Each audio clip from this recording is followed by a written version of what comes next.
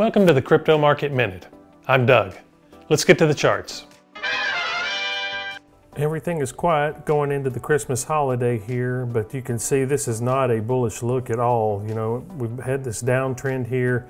We're still at the lows here. We had a very weak bounce and have gone right back down to the lows. And I mean, look at the price action and the volume. It is just dead.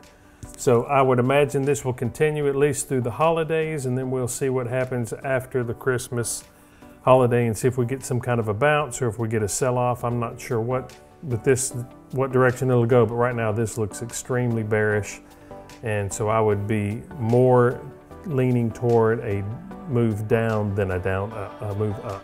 Well, that's all for this morning. As always, remember to like and subscribe, and of course, if you have questions, leave them in the comments below and we'll get back with you as soon as we can. We'll see you back here on The Grasp.